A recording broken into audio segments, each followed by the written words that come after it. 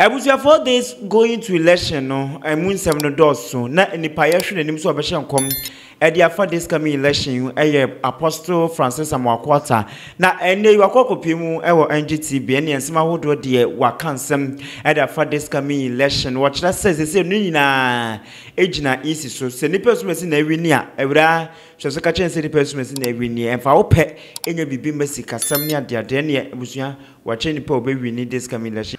Because begin from me banam iti nana they said yeah who can microphone no my ready na say bibi basically and cannot this time and I dem can what I say the timing is very crucial wonder the timing is very crucial the timing is very crucial the timing now me person what I say 2016 I got it 100%.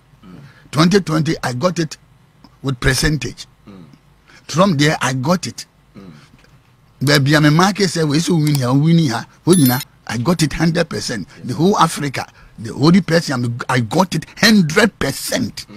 And man never made a chinabro for Nadia. Nana ya to baby. I will take a time bear for 3 months. Na ma dia di for Nadia. So the me chinabro for Nadia how they got it wrong.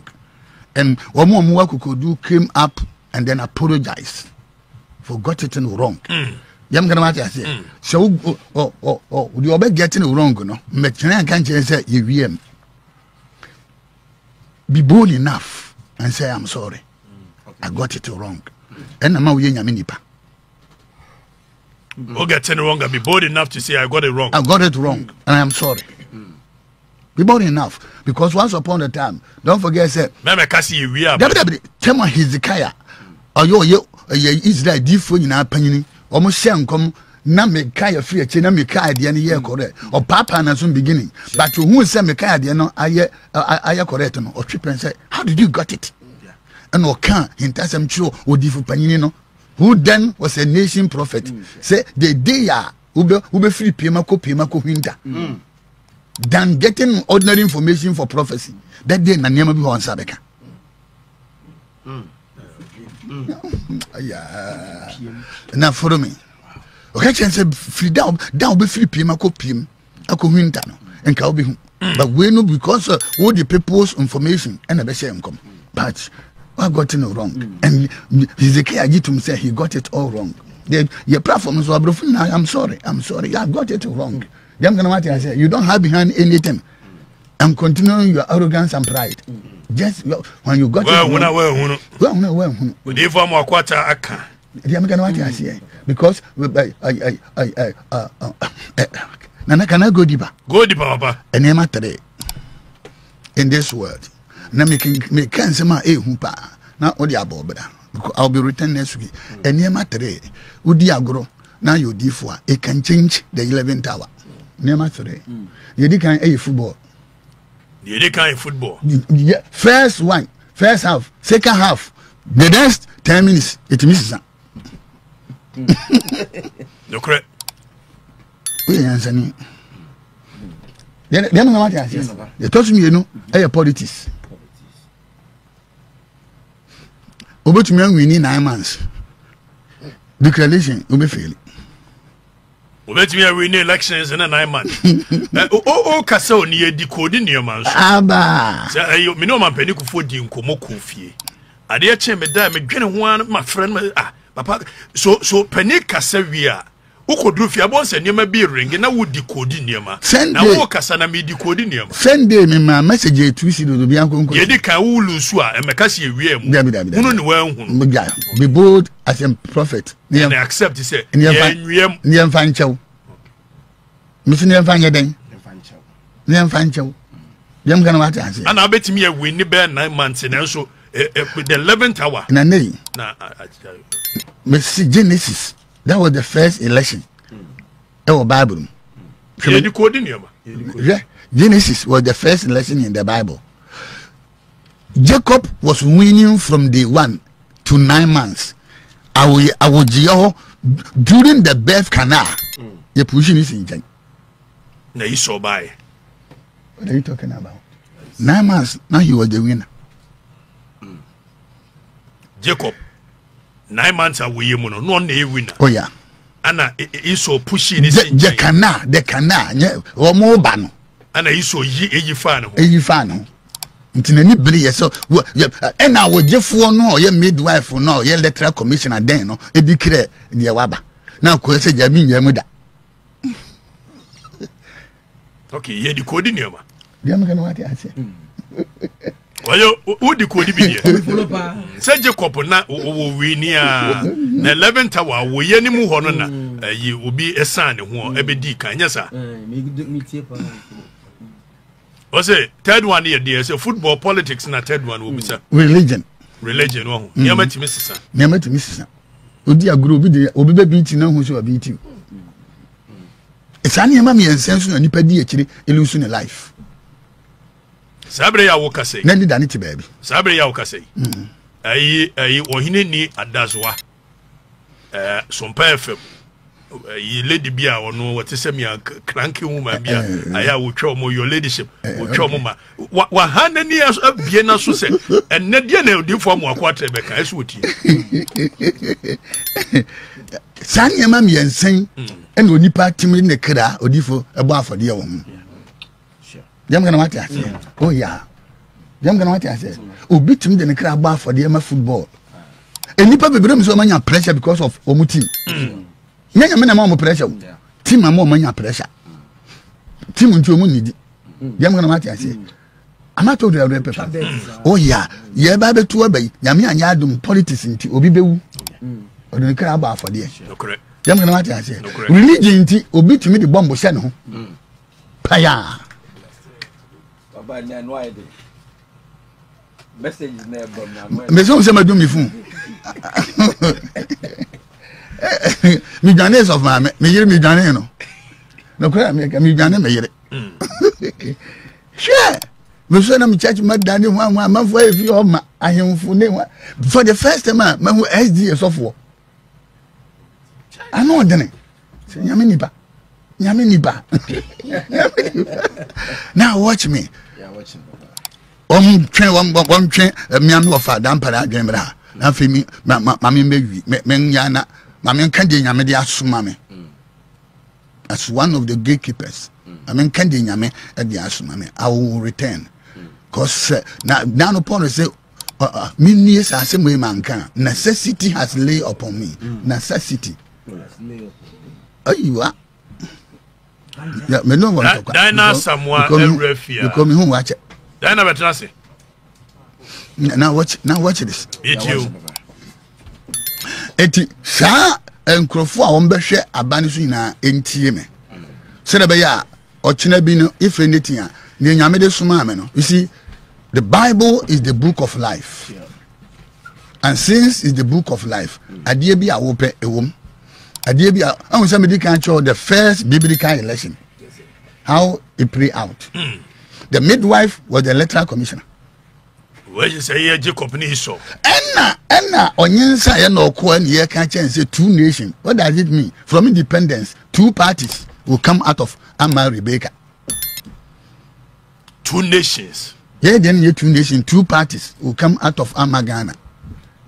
And the Gusu Abisine. Them gonna what you say? Me come some. That year. Now my man started from my uncle, my agreement. And I salute you. Uncle, I salute you. And I keep on praying for you. God is my witness. Now I'm from Bible. Now I'm in Chile. But me tell First Chronicles chapter 21 verses 1 to 3. No, was in a Satan sorry ejina etia Israel bill. What na opiepia David say. And no was sorry etia or many pen. And now person was sorry tia or many beam. It was Satan who stood against for the second time against Israel. And not David catcher Joab and a domino so as for him commander ne commanders say Monko kan Israel every Besiba and could do done. Na monfa ho kasia emreme na minhunu wondodo ana Joab kan say erade enkane man ho se de etie enne empre ohaso na mira ohene enye won nyina ene mira enko ana na adenti na miwura ehwehwe wei adenti na wei enye asodie emma Israel what wei be ya asodie what does it mean I mean decode ne ma Now watch this. Say I'm watching. I'm watching. I feel the anointing now. Now watch this. I do say I'm not sure be anymore. It's anointing I don't forget. I didn't hear you maybe. Yes, sir. Say whatever you like. I mean find chows. Because the elections only one day. On the patch. Yes, sir. This is the king. Na obi anim se sunsumo bonsama sodiet ya oman no. Na obi anim se sunsumo bonsama pebiribi ya oman no. So all he has to do is to go to the top. And wodi adie e ko hye ohene ni tirim. And ofre commander no. Se monko kan oman ni nyina na me. Na commander na wo nyame adwe no. E ka che ohene so ohene adie we apese ye. Sa command ya amaye. When we carry out this command, and you should be baba. Ini pabewu. Enyama besen.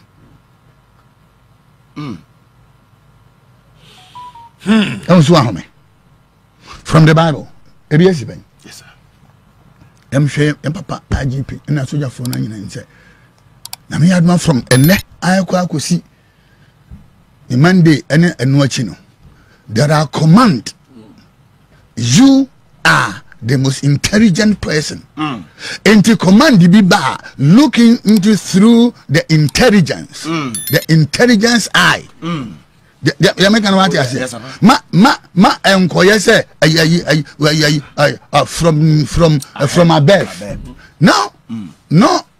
Joab ehwe ohenenim ka je so ohene ade we sa command ya mai semene memrantie no ye tuso anamon a ade asem beba. Semene memrantie no ye sutu wrong a ade asem beba. Semene memrantie no e tuse nipa no so a ade asem beba. So commander am shoot to kill. You started shoot to kill ade asem beba. The commander influencing the king. Can't you hear any say wait there yan professionally my yan say from above or he no resist yes there be the maka na no and amon konko ye no verse 14 said verse 14 say na Awurade ma oyaredom eba Israel so na Israel mu enipa empem adiosom ewu because of one command from the king. 70,000 die one day because of the king order. Wow. And all the security apparatus. Moya professionals. And there are commander so be the feeling about pipe. Them can what I say. Yes, sir. To go there for two yes opata for be diaba. So opata for be there be diaba enti your security apparatus no if fear not the alcohol you people should not use anything called feeling. No, be disciplined enough, be professional. Professionalism is number one for this year's election because nipa be be saying nipa say when nipa be na no imagine say ya we are moving with anything and everything. So may this thing come the security apparatus. Now the person my last advice. Nipa who do First Samuel chapter 9 verses 15. Says na Awurade yi Samuel asutre dakoro and son of Saul. The first electoral commissioner in the Bible. Ese wo chena sese mesmo bere ma bi every Benjamin asase so aba wo nchen nasra ne ngo esimi man Israel so hene na onye me man every Filistifo ensem.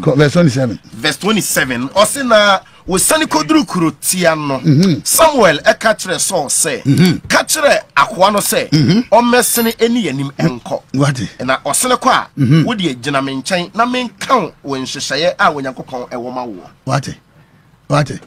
ko First Samuel now watch me. Me too electoral commissioner. Okay. The first electoral commissioner was Samuel. O man no airport hene. And then nyame ka kire Samuel say o chena say abrante amemena ba onchen no. Wono no hene no. So Samuel being the first electoral commissioner knew who has won the election ahead. Okay. But in order some for confusion man na obey professional ntino even akwade o kan no o ka chense ma akwa ne nsen nko nen ka me no mie no pe said be ya I will be professional in the face of the nation.